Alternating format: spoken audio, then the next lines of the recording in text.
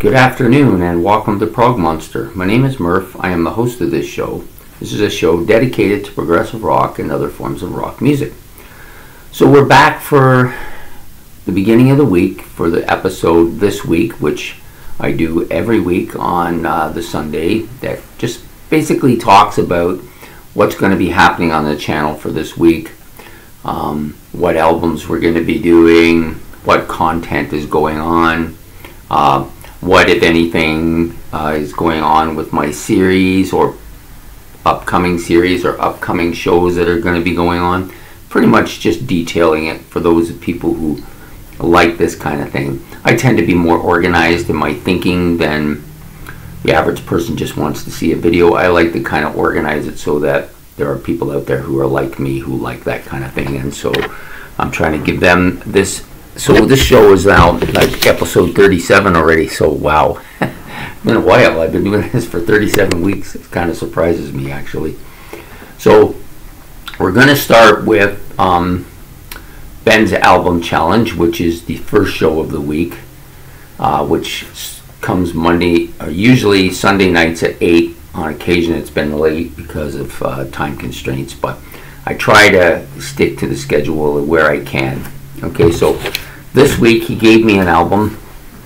We actually had discussed a different album, but he said, no, let's go with this album. So I think he's got the right idea. So we're, I think I'm going to pronounce this wrong, but I'm going to try my best. It's called Divingus, and the album is What a Life, and that will be the album for this week on Ben's album challenge. So for the Monday night look back at a classic rock album, which is a show that I do every Monday night, in which I talk about an album that I consider a classic. It's greater than 15 years of age and has had some impact on my life in some way or another, or generally speaking is considered one of the great albums by that group. All kinds of different reasons, but those are the main reasons. So I chose to do this album, which is currently on my playlist. This album, Benefit by Jethro Tull. This is their third album, the one that comes between Stand Up and Aqualung, two very well-known albums. So I don't think it gets as much attention as those two, but it's a really good album. It's been one of the harder ones for me to penetrate. I'm not really sure why. But it's taking a long time to penetrate. Like, it's been on my playlist now for over 5 months, and I'm still not 100% warmed into it. So, but I feel I've warmed up enough to it to do a classic rock album review for it. So this will be on my Monday night look back at a classic rock album this week, Jethro Tull's Benefit, their third album. Okay, so moving on. On my Wednesday night show, which is a show in which I sometimes do top 10 favorites, or I do top 25 favorites, or I may do a album ranking, or I might do my top 10 guitar players or top 10 bass players or something of that nature. It's always a list, though. That's the point. Some people really like lists a lot. I tend to like to do them too.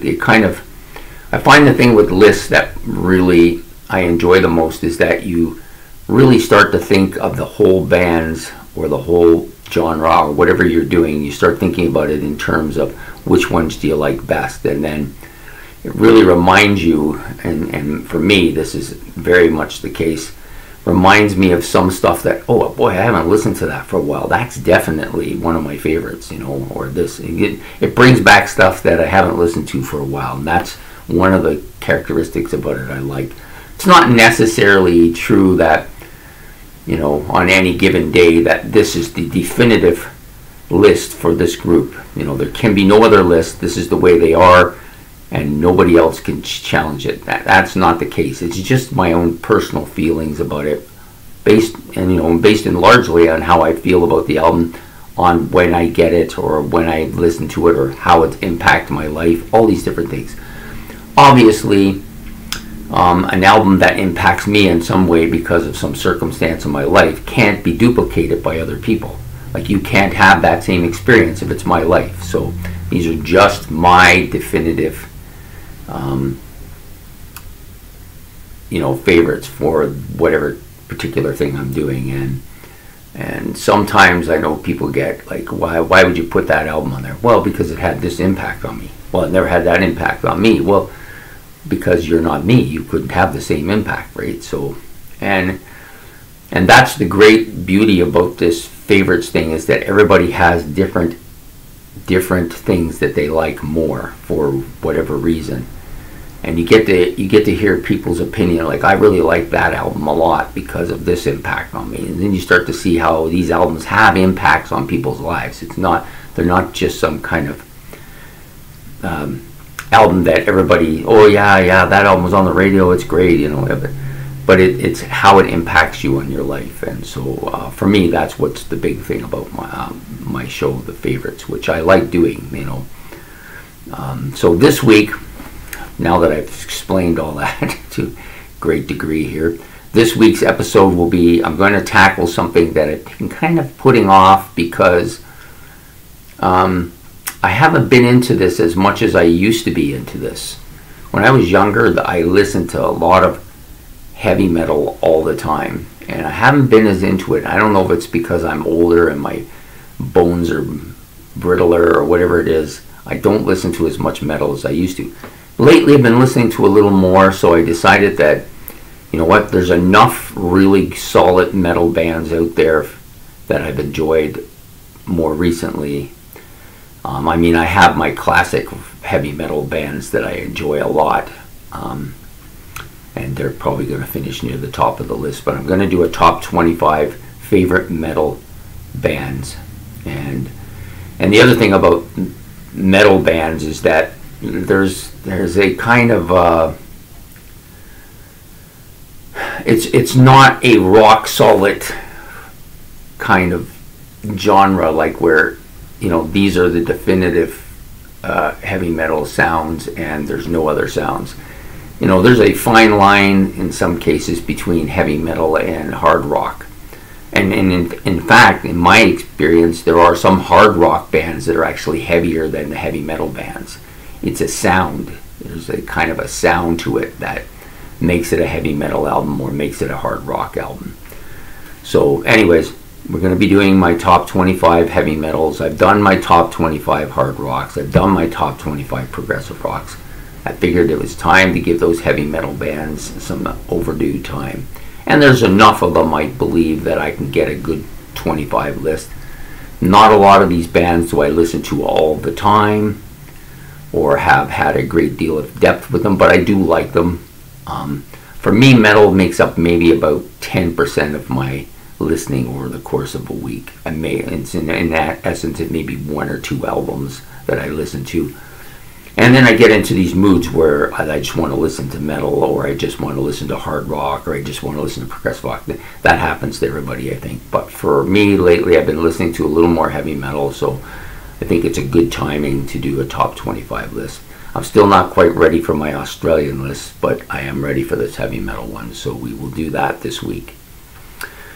Okay, now, the other show that I'm going to do this week is What's New. We're going to do a album, and I'm going to have to look at this because it's kind of relative. Of course, it's new to me, but it's the Brian Jones Massacre, and the album is called Fortune Is Your Past, or The Future Is Your Past. Sorry, not your fortune. Future Is Your Past. And I'm assuming this is a punk rock band. Because I made notes about a month ago about all the albums I wanted to do up until a certain point, and this was one of them. I didn't check it before I did this. Probably should have, to make sure that it's a punk band, but I'm reasonably sure it is. So I do like some punk rock some of the time. I'm not overly punk rock driven, probably less than I am heavy metal driven, but I still do like it on occasion. So that will be an album I'm going to fit in somewhere. I know I fit in the Uriah Heep album fairly late last week because of time constraints, but I definitely want to try and fit this in earlier in the week if I can. Okay, so then we're on to our series. So we have, for those of you who have been keeping track, we are into the third round, or if you want the, I guess this is the quarterfinals, right? Yeah, so quarterfinals, there's 8 bands left, 4 battles. The first one went yesterday between Rose Tattoo and Mountains Climbing Album. Today's, if you've been watching, it would have come out this morning, which was the Iggy Pop, Frank Marino and Mahogany Rush Combat. So if you want to check that out, you can for this morning. And then, of course, we have coming out tomorrow, we'll have the Winter Hawk and Frigid Pink, which I think is going to be a very tough battle. I am kind of not sure how this is going to go at all. And then you have the last battle for that round will be between Golden Earring and Master's Apprentice. This should be a difficult one as well. I think that one between Winterhawk and Frigid Pink is going to be the toughest. And then we'll go on to the 4 surviving bands. We'll go on to the semis, and we should have the finals by, I believe, Saturday is the scheduled time for the finals. And they'll be, I think it's Saturday. Yeah, I believe it'll be Saturdays, the finals. And whatever 2 bands are left, that's what's going to happen. And then we'll start the new series on the... Well, actually, that'd be on the Friday. Yeah, that makes sense. That makes definite sense. So Friday we will have the finals, and then the Saturday morning, which is the 1st of April, we will start the new series. And for those of you who aren't sure what this new series is, I've mentioned it a couple times coming up, but I'll re-mention it now.